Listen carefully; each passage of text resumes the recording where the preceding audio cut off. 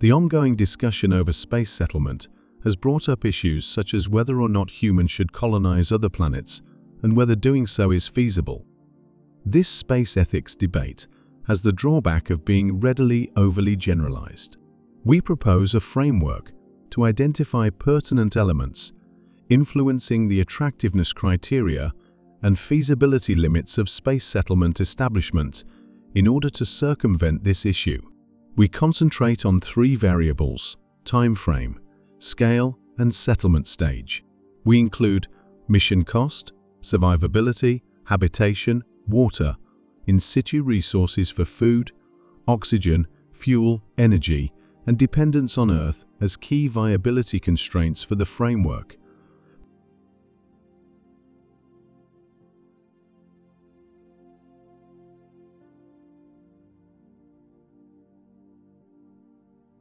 In the near to medium term, it will be challenging to create a permanent human settlement on Mars due to a number of soft feasibility restrictions rather than hard ones.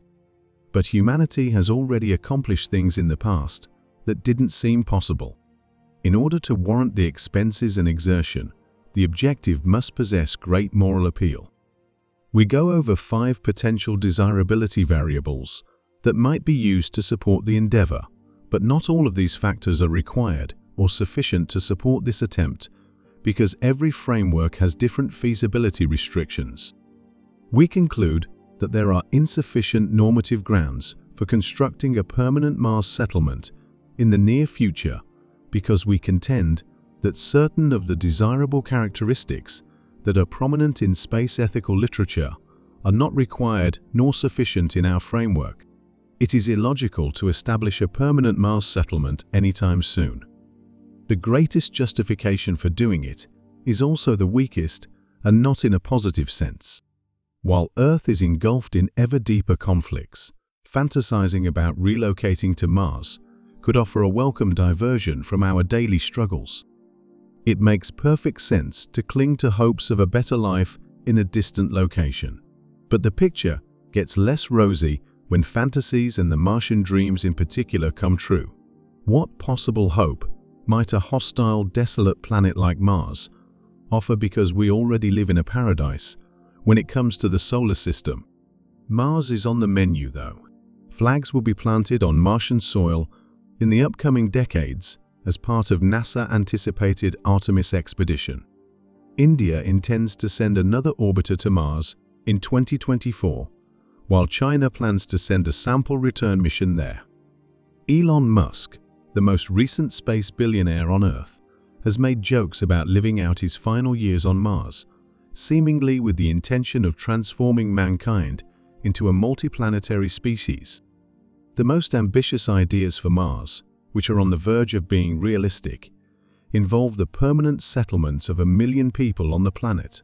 Like any operation involving the launch of humans into space, this one would be exceedingly costly and perilous.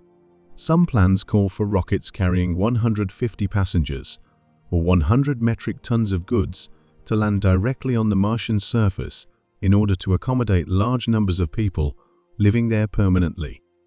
In addition to the more than 50,000 food cargo flights, not to mention the transport flights for the machinery, components, and other materials, reaching 1 million people on the red planet in a century would require about 7,000 passenger ship trips.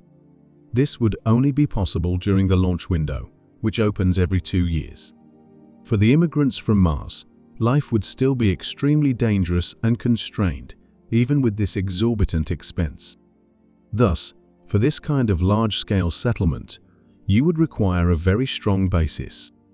After all, it's an ethical problem in addition to an engineering one. A number of justifications for space expansionism are covered in the quickly expanding body of literature on space ethics, including new scientific discoveries and knowledge, humanity's long-term survival, economic advantages, inspiration, and adventure. The question is, if these advantages worth the expenses, risks, and perils associated with constructing a long-term Martian settlement? To be honest, no. The lone shoe that fits is too little to warrant such an endeavor. even though the majority of them fail for various reasons.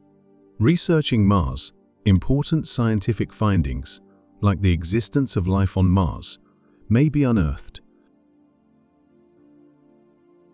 Science offers compelling justification for visiting Mars, albeit not for long-term habitation. For most scientific research, a modest outpost would be sufficient.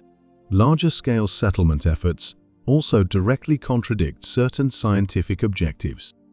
Large human populations have the potential to contaminate study objects and obstruct research through excavation and occupation. If one were to take the long-term survival of humanity at face value, this would seem to be a good reason to establish permanent communities on Mars. But in order to actually reduce the probability of extinction, a Mars settlement needs to be sufficiently self-sufficient. We might not have the time to wait, and it is unlikely that this will be accomplished very soon. Rather than constructing an off-world settlement, investments in global food security, comet or meteor deflection, pandemic preparedness, and world peace seem significantly more cost-effective. Furthermore, there's a chance that some hazards like rogue AI will follow us to Mars, so establishing a population there won't significantly reduce the overall danger of extinction. Therefore, although protecting mankind in the long run could be a good cause to settle elsewhere, it does not make the case for doing so urgently. Mars also looks to provide an alluring economic potential, although this could turn out to be untrue. Deep space operations and interplanetary travel are currently too costly. The majority of business chances are best taken advantage of nearer to home. For instance, mining the Moon or near-Earth asteroids is probably significantly more economical than mining Mars or the asteroid belt. I think the same may be said for space manufacturing or tourism. Furthermore, Mars's businesses might compromise scientific objectives. Science should come first and business later if we wish to gain from Mars' scientific discoveries as well as its economic ones.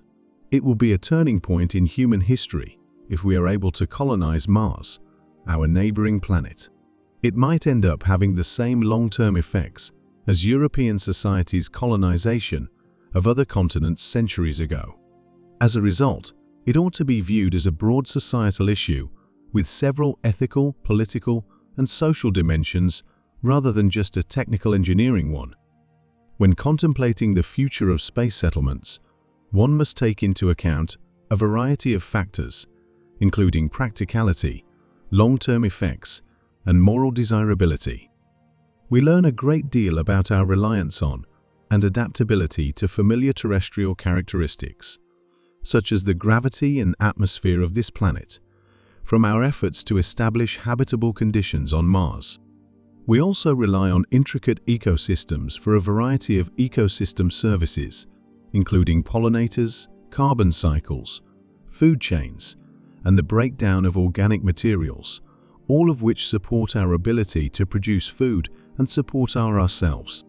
The industrial lifestyle is made possible by the natural resources found on Earth, and the diverse and expansive societies support the exchange economy, cultural practices, educational systems, and social welfare of their constituents. It is crucial to consider whether these extensive ecological, social, cultural, and economic networks can ever be extended to Mars, as they are undoubtedly necessary for a happy life.